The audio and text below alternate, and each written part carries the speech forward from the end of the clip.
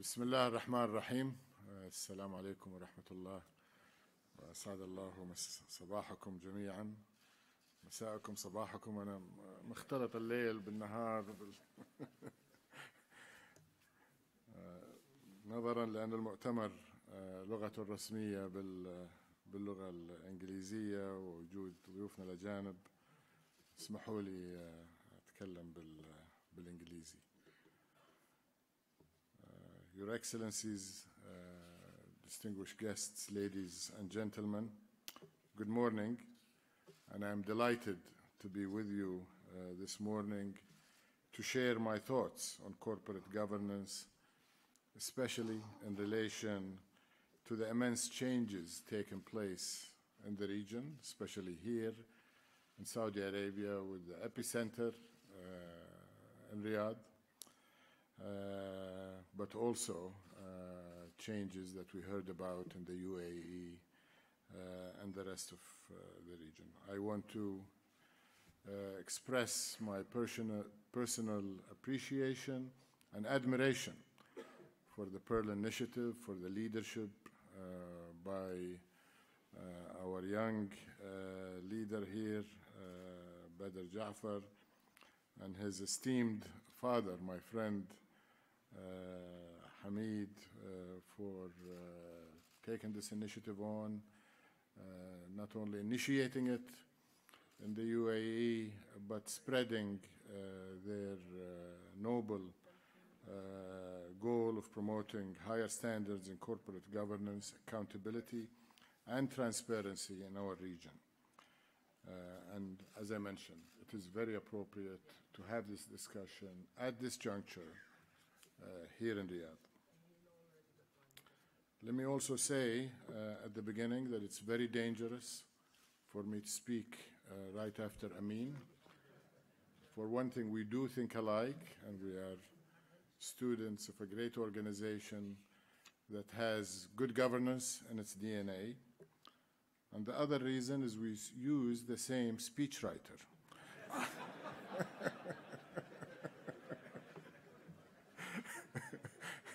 So if you feel deja vu, there is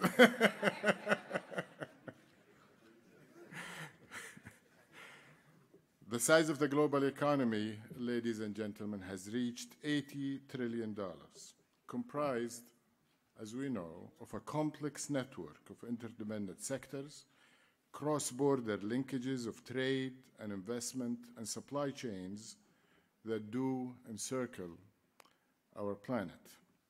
Today, an ever-growing number of increasingly diverse companies dominate the landscape, although governments and intergovernmental agencies still play an essential role through policy and regulatory frameworks, as well, of course, as through government-owned enterprises engaged in commerce, and we just heard from Amin about the role that Aramco plays. In such a complex, competitive, and challenging environment, how do companies reconcile divergent interests, avoid bad decision-making, minimize the risk of systems and process failures before they take place, and still succeed day in and day out? The answer is clear, and I'm not saying it because we're here with the topic of our event, but the answer is corporate governance. Good governance is not a nice-to-have luxury, but a must-have prerequisite for sustained success and maintenance of what I call the social license to operate for any company or commercial enterprise. By the same token, governance is not something that lives in a set of bylaws. It's not the work of lawyers or something you put on a pretty poster of corporate values. Instead, good governance exists on a higher plane, bringing together an uncompromising commitment to integrity, a top-to-bottom system of well-defined roles, responsibilities, and accountabilities, an effective execution, as well as a reporting structure that provide proper oversight and control and the right delineation of responsibilities. And let's face it, in today's world of fast and free information, regulators and consumers alike are more sophisticated, and their level of scrutiny is higher than ever. And in these days of social media, social trust in an institution can evaporate in a matter of minutes, rather than the weeks or months it used to take. And as examples like Enron, Barings, WorldCom, or Arthur Andersen demonstrate, when any company, regardless of size, scope, or sector, forfeits the trust and confidence of its stakeholders, it irreversibly loses the foundation of its commercial success, no matter how sound its business model, how strong its brand and recognition globally, or the dominance of its market. In other words, poor governance in a company's operation can kill that organization the same way cancer will fatally bring down a human. So for me, that's what's at stake in our discussions today. The success of our companies and institutions, and with it, the future prospects for our societies and economies. Now, for those of us in the kingdom, those stakes are particularly high because of the growing importance of the private sector in our economy. In fact, we're betting everything on the private sector. Saudi Vision 2030, which provides the blueprint for transforming our nation's economic, cultural, and social spheres, calls on the private sector to lead economic growth and sets a target of expanding its contribution from 40% of GDP at present to 65% by 2030. That's impressive, and it's already a formidable challenge. But when you consider that Saudi Arabia's GDP itself is also targeted to more than double by 2030, then the true scale of the task ahead becomes even more apparent. Clearly, we need to build greater capacity and capability within the private sector in light of increasingly bold aspirations. These aspirations include developing local companies into regional leaders, national champions becoming global front runners, unlocking new sectors through our sovereign wealth fund, the PIF, growing and opening our capital markets for international investors, and unleashing massive latent potential in such sectors as logistics, retail, tourism, mining, advanced manufacturing, technologies of the fourth industrial revolution, and services from finance to healthcare to education. But strong private sector growth and the development of world-class economic engines are conditional on two principles, in my opinion. First, delinking the activities of the private sector from over-reliance on government expenditures and instead relying on its standalone commercial potential. And second, achieving true global competitiveness. And to be sure, the ability to compete locally, regionally, and internationally will require strong governance from Saudi and regional companies, large and small. Unfortunately, some may believe that corporate governance is primarily the concern of large companies, whether they're state-owned, publicly traded, or privately held. For sure, ethical lapses and other types of failures of governance in major enterprises can have a devastating impact and do command the headlines. But I would argue that good governance is essential for any company of any size, in any sector, and with any ownership profile. There are many large, well-run companies in our region covering energy, petrochemicals, aviation, telecommunications, finance, and banking, as well as other sectors that we could be truly proud of. And they are recognized for the fantastic governance standards they set, and many of them are with us in the room. I see SABIC, we talked about Aramco, I see Lubna Ulayan and her family-owned enterprise with recognized strong governance. But we should acknowledge that others in the region exhibit significant gaps in governance and performance. Recognize that there is still room for improvement, and recall, as we undertake the discussions today, some of the high-profile and indeed very tragic failures in the region which were consistently, invariably underpinned by poor governance. And I don't need to mention names. When it comes to smaller private companies, there is also a fair bit of catching up to do. And with rapid growth in the private sector, the need for sound governance will become even more acute. Because micro, small, and medium enterprises, known as MSMEs, and family-owned businesses are indispensable. In advanced economies, they are at the heart of economic growth and employment creation, and the data proving the criticality of MSMEs to national economies are so overwhelming that the debate is not about whether they should be promoted, but rather how to lift them to greater heights. In fact, Saudi Vision 2030 calls for the contribution of SMEs to national GDP to grow from 20% at present to 35% by 2030.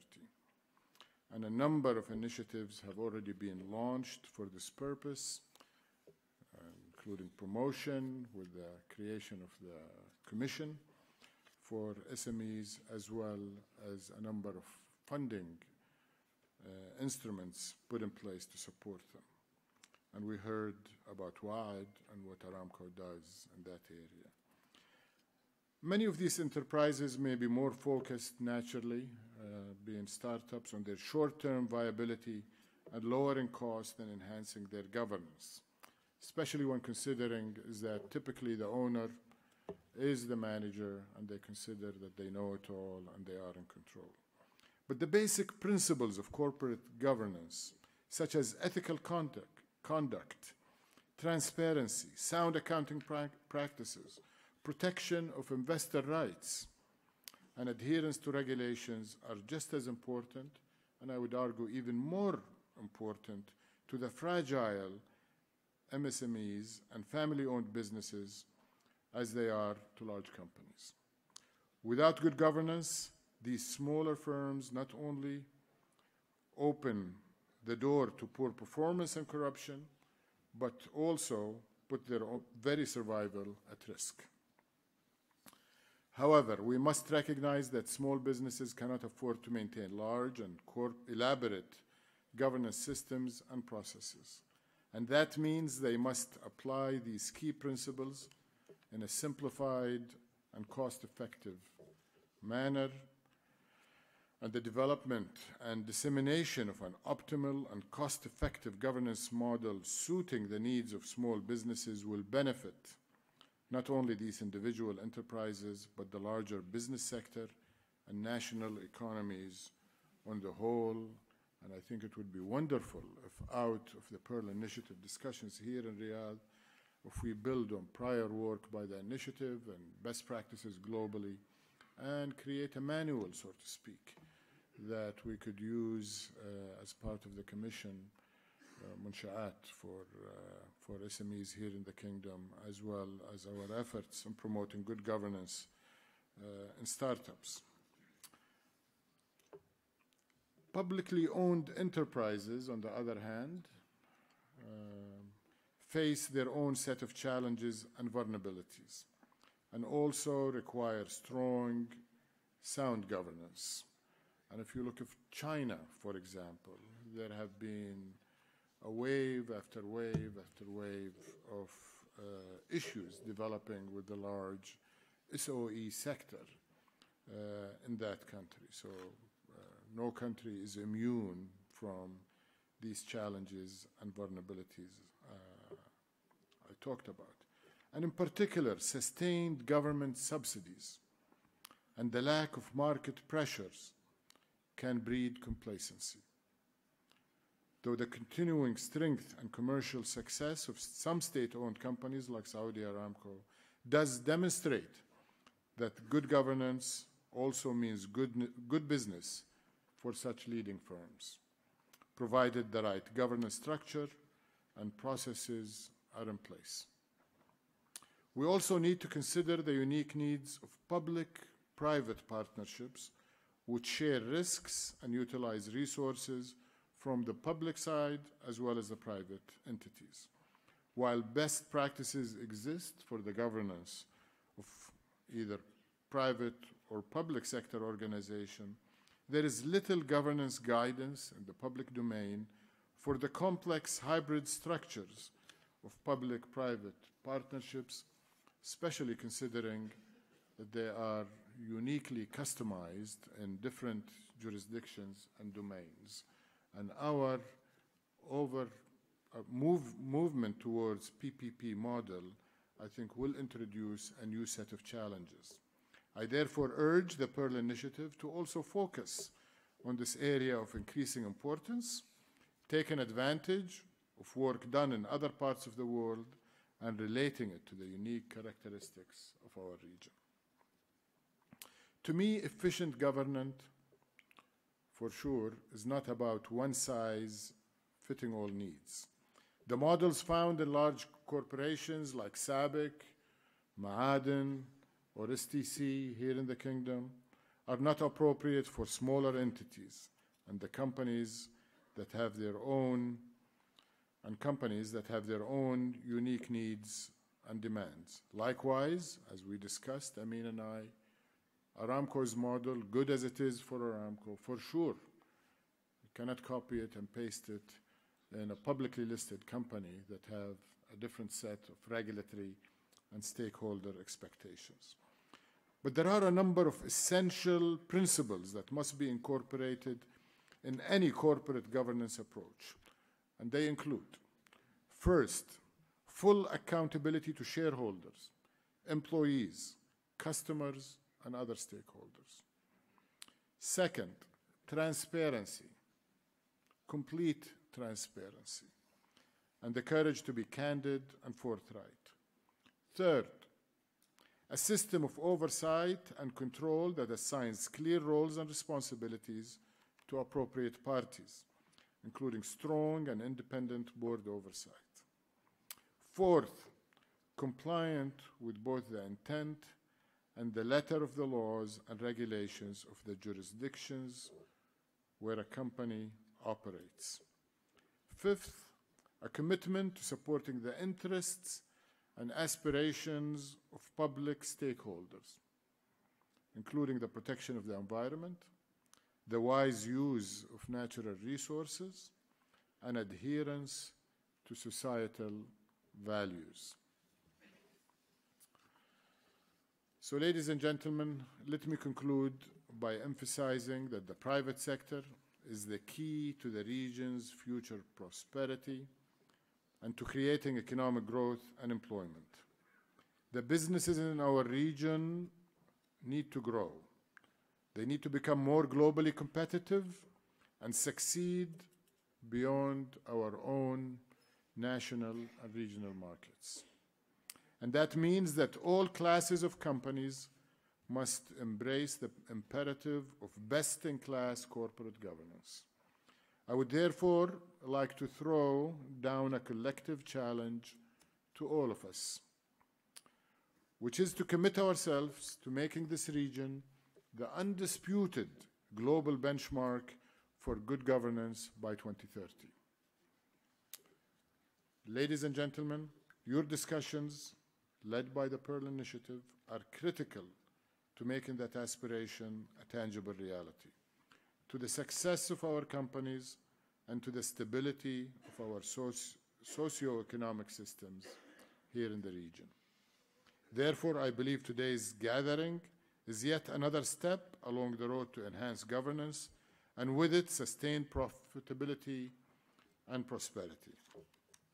Thank you all for your attention, and I wish this gathering and the deliberations it will have all the success. Thank you.